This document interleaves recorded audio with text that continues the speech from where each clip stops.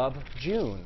Well, an historic apartment building in Avondale just got a makeover. Right, Haddon Hall is on the National Registry of Historic Places, but it's almost all new on the inside now, thanks to a multi-million-dollar renovation project. WLWT News 5's Kyla Woods is leading the way with a look at the place where 114 senior citizens call home. Low-income seniors have newly renovated homes. Mayor John Cranley and other officials welcomed the residents to the iconic Haddon Hall Apartments this morning. Betty Whitfield has lived at Haddon Hall for 4 years and won't be leaving anytime soon. I will remain here. I love it here. It's my home. It's important that we rebuild it for the people who have been here.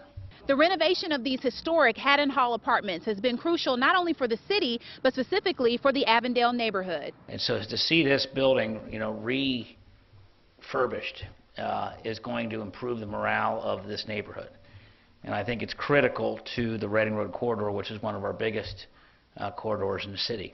For State Rep Alicia Reese, it's personal. A close friend of her mother's fell ill and moved into Haddon Hall. She cherished her time there and wanted everyone to enjoy the rest of their days as well.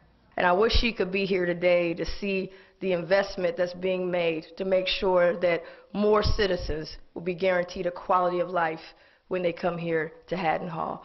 It's a common theme. When I asked Betty what she loves most about the renovations at Haddon Hall, is it the upgraded security, the enhanced recreational room and kitchen?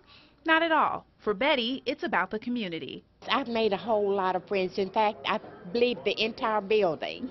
All your friends? All my friends. In Avondale, Kyla Woods, WLWT News 5. The project will cost $12.4 million to finish up.